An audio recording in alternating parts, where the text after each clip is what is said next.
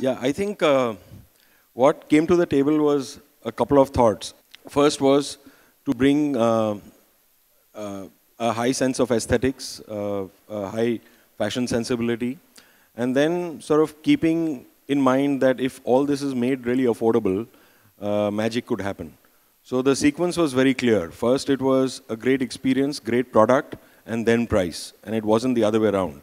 Our feeling was that most of the players in the Indian market were actually approaching it the other way: first price and then product. So Max has seen a 35 to 40% CAGR growth now for the last 5 years, and as you rightly said, it's what 1,800 crores turnover for this.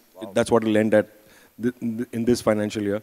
So I think the one thing that, in hindsight, we seem to have got right is we just kept things very, very simple.